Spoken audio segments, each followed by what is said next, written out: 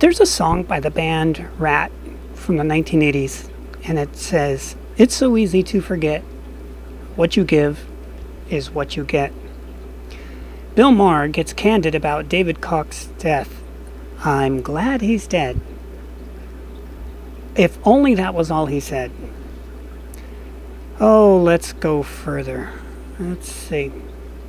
The billionaire businessman who built a conservative political empire with his brother Charles died after many years of fighting various illnesses, according to the Koch Industries. During Friday's episode of Real Time with Bill Maher, the late-night host rejoiced in Koch's death, saying, explicative hymn, "I'm glad he's dead." Okay. The biting words came after several jokes about businessman who is known for the empire he and his brother, funded and aimed at promoting conservative policies. That's actually not true. It was libertarian policies. But why would we expect the media to get anything right in these days? Hello, and welcome to the Tea Party Hardy channel, where the party is just getting started. Current events looked at through a skeptical eye using science, history, and sometimes humor to explore the events of the day. Let's get down to business. I'm not gonna read the whole thing of all the horrible jokes. I'll do some to give you some idea. He continued, as for his remains, he has asked to be cremated and have his ashes blown into a child's lungs. Maher added that he knows these seem like harsh words, probably because they are, and harsh jokes, and that he's sure he'll be condemned for them on Fox News and YouTube. But that didn't stop the late night host from doubling down on Koch, however you want to say it. He and his brother have done more than anybody to fund climate science deniers. Wow, welcome to the 700s. For decades. So, explicative hymn. The Amazon is burning up. I'm glad he's dead, and I hope the end was painful, he concluded. Not really sure there's a correlation between the Amazon burning up and him dying, but whatever.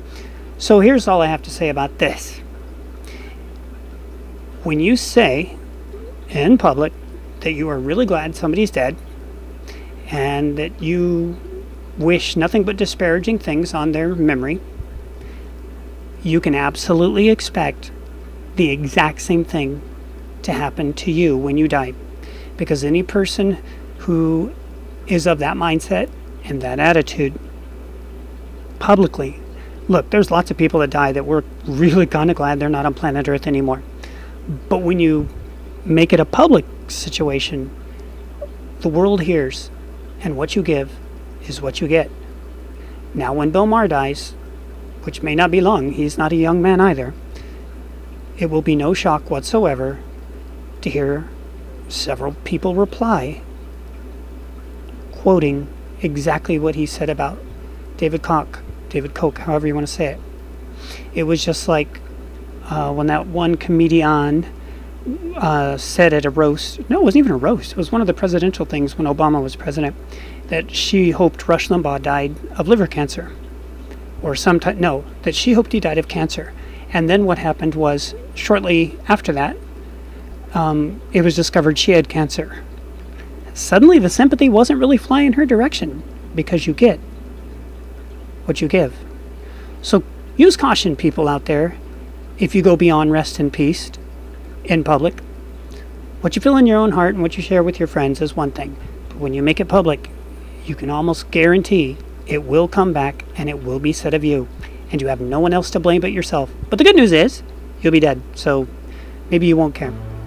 We hope you enjoyed the content. And if you did, feel free to like, subscribe, come on back anytime. You're always welcome here as part of the family. And we'll see you in the future.